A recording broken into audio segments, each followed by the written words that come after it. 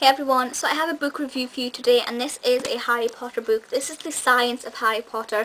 Now I will point out there that it says not improved or endorsed. I think that stays in the middle. Yes, endorsed by J.K. Rowling or Warner Brothers. So this is not a official Harry Potter book. It's written by Roger Highfield.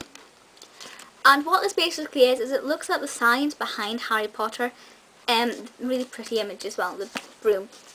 And it looks at all the magical things that are in Harry Potter and works out whether they would be possible in the real world. For example, I'll just turn to a page. It's got like quotes from Albert Einstein and things, so it's quite educational. Let me find a page that's suitable. It's typical. You know what? It's always typical. I try to find something in a video and it just doesn't work.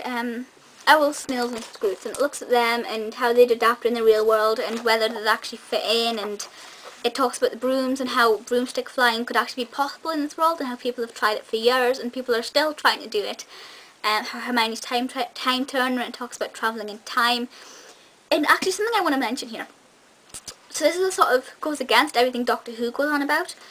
When they went back in time, obviously it's important that you can't change anything in the past, but one scientist, I don't know what scientist said it because I can't remember the name because there's loads of science names in here, said that when we go back in time, theoretically, you don't go back in time, you go back in time to a parallel world.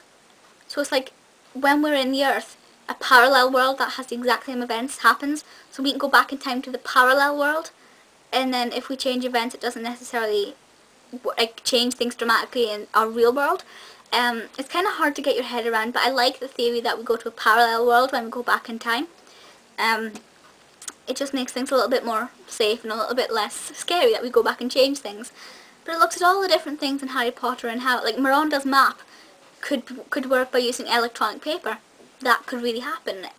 You could use tagging to track the places of where people are. Because obviously, like, coppers use tagging and things to track criminals when they've got, like, to stay within boundaries and things. So it's not impossible. And I think that is really exciting because it makes the magic world feel just a little bit more exciting. You guys know that I'm a huge believer in magic and Wiccan and everything, or I think you do. Well, for me this is like a sort of a Bible guide. I really do love it. There are a lot of scientific words in here, a lot of jargon. It does take a little bit of getting used to if you're not scientifically minded. I'm not completely scientifically minded. It may take you a little while to adapt to the language and the lingo and the style, but after the first chapter of that you really get sucked in and you really start to understand it because they use the same terminology every now and then. So the same words come up and it's really educational as well. So it is definitely for a Harry Potter fan. It is not for a young Harry Potter fan, unless they're like, their IQ is greater than their average for their age. You know, it's not for a young child. But for the older Harry Potter fan or the more intelligent young Harry Potter fan, there's a 3-year-old with an IQ that's like twice the normal average adult. Mental. But yes, definitely great for any Harry Potter fan who will be able to understand it. Even if you don't think you'll understand it, give it a go. You might surprise yourself because a lot of the Harry Potter terminology is intertwined and the examples back up each other. So if you understand the Harry Potter terminology, it'll help you relate to the science words, and it's a lot easier to understand than you think it would be if you've never studied science or you don't like science. But you have to sort of have some kind of liking towards science, otherwise it'll be kind of a drone fest. But yeah, it is really good. I got mine from Oxfam for 79p. But it'll be a couple of quid. I've never actually seen this in bookstores, but Amazon have it, eBay probably will have it. It won't be that hard to get hold of online. But please feel free to leave comments and things and let me know your thoughts on this or anything else to do with Harry Potter, and let me know if you've read this.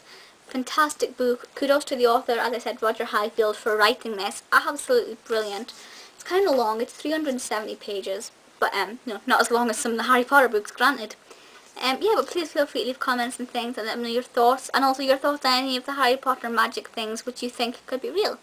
Yeah, but please feel free to leave comments, and I will see you next time. Bye guys!